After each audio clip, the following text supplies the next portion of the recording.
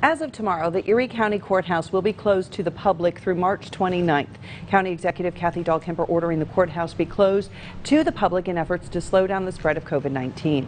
Dahlkemper is working closely with President Judge John Drusilla and court administration to outline the changes for the courts, saying, "I have decided it is imperative that we close the Erie County Courthouse to the public except in essential circumstances. We wish to keep our staff and residents and our community where they need to be, at home with their families." For a list of county emergency and essential functions open, you can head to YourErie.com.